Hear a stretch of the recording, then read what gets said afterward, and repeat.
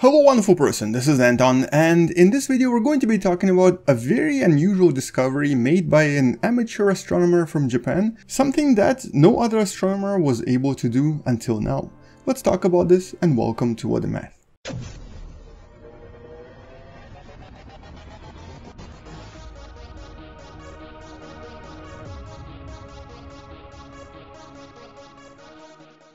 So, as I was looking through these space news and reading about them, I discovered something a little bit unusual. And it actually relates to a video game that I was waiting for. There's a video game that just came out called Death Stranding, a game by Hideo Kojima, who is actually really famous amongst video game developers. And although this particular video has nothing to do with that video game, it's the name Kojima that kind of caught my eye, because in one of the news coming out of Japan, and specifically Japanese space sciences, I noticed that someone actually added a planet known as Kojima-1, and more specifically Kojima-1 LB, and that really caught my attention because for a second there I actually thought it was named after Hideo Kojima. I was obviously wrong, because Kojima is a pretty popular name in Japan and there are quite a lot of Kojimas out there. As a matter of fact, in astronomy and astrophysics alone there are at least 3 really famous Kojimas already. But anyway, so what exactly did this person by the name of Kojima found?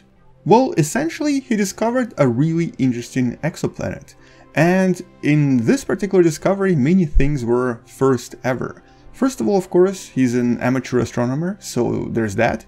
He was using his own toolkit, something that he made himself, and at the same time, it was also the first Neptune-like planet discovered at a distance of 500 or so parsec, which is equivalent to about 1650 light years. So this is really far away, which means that the planet is really difficult to see. So how exactly did he do it, and why wasn't this discovered earlier by other astronomers?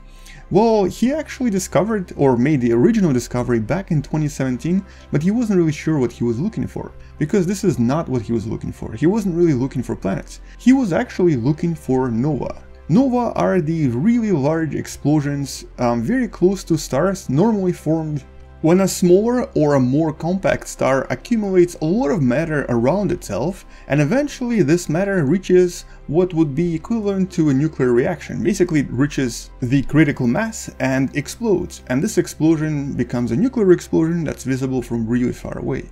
This is something we usually expect from much smaller stars, like for example this white dwarf Sirius B right here, the so-called compact stars. They're usually really good at essentially stealing matter from their partners, and then they accumulate this matter, creating the equivalent of an accretion disk, and inside of this accretion disk some of the matter will eventually reach the critical limit and then explode.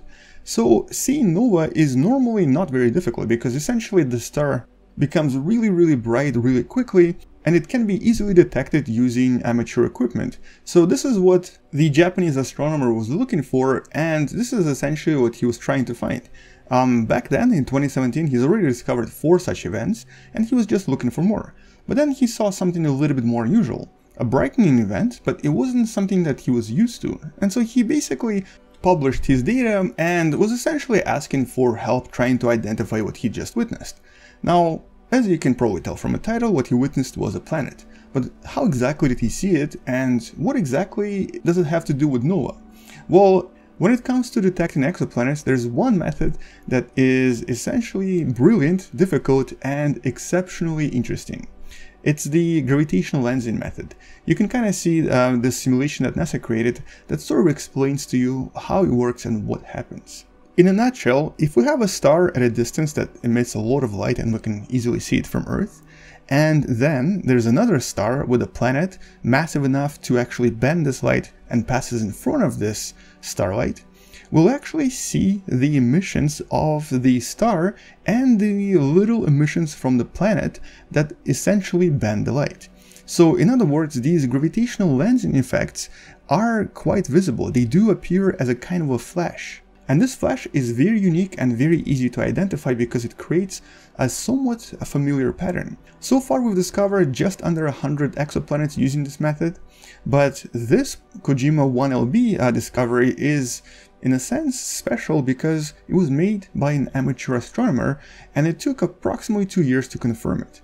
Now, one of the reasons it took so long is because it was really far away. This is 1600 light years away from us, and also because it required a lot of follow-up observations, and every follow-up observation ended up confirming the detection. This essentially means that we've detected a planet that's about 20 masses of Earth, and it's a planet around a star that's roughly around 58 to 59% the mass of our own sun. So in other words, it's what's known as a K-type star, very similar in a sense to our own sun, although less massive, and at a distance of just around the same distance as planet Earth, which is about 1 astronomical unit, or around 150 million kilometers. We've discovered this Neptune-like planet. And the only thing we know so far is its mass. We don't really know its size because gravitational lensing does not allow us to actually see the size of the planet, but we can assume that it's probably very similar to our own Neptune and Uranus, and it's probably some sort of a gas giant. And based on the distance and the type of star, the temperatures here are probably really cold. The actual temperatures around this planet are very likely similar to the temperatures of the asteroid belt in the solar system, so in other words, it's probably somewhere around minus 150 degrees Celsius.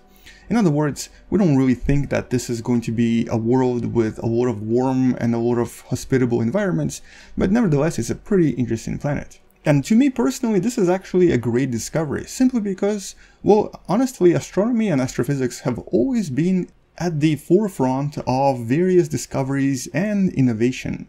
And specifically here we're talking about the ability of amateur scientists to actually join the scientific community and to start discovering things that would not be possible otherwise. And this is mostly because of the advances in various types of cameras and various types of telescopes that are possible to either buy or to even create yourself. You've probably already heard about the discovery of the second ever interstellar comet here in the solar system, which was of course made by another amateur astronomer, this guy right here. This is Gennady Borisov. And he's already also discovered other things, other comets and asteroids, so both Kojima and Borisov are really productive amateurs. As a matter of fact, they're more productive than some of the professional astronomers, which is actually not an insult to astronomers, but more of a compliment to how far amateur astronomy has gotten.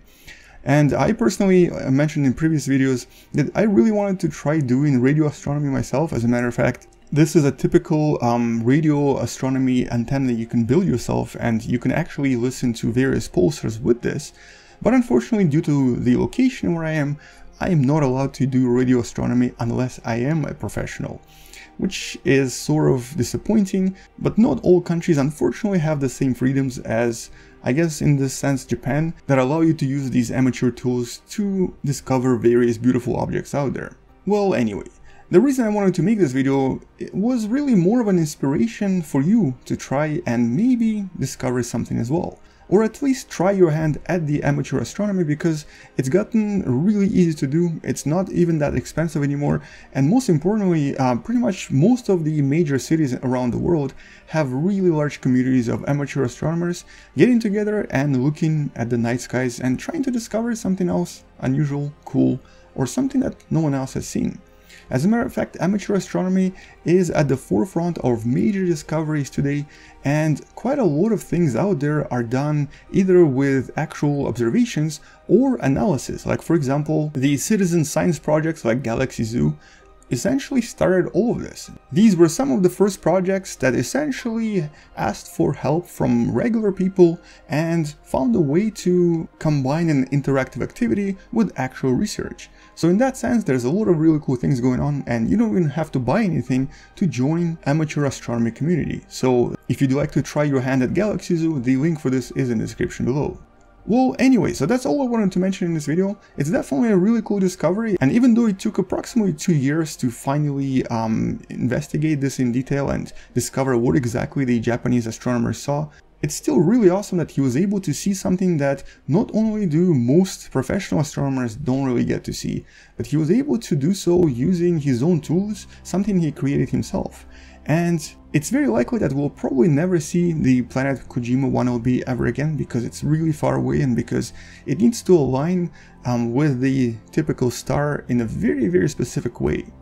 But nevertheless, we might actually get to see other planets using similar techniques. Anyway, on that note, thank you for watching. Check out the paper if you like reading, it's in the description below, and subscribe if you still haven't, share this with someone who loves learning about space and sciences, and come back tomorrow to learn something else. Maybe even consider supporting this channel on Patreon because it actually helps me quite a lot. I'll see you tomorrow, space out, and as always, bye bye.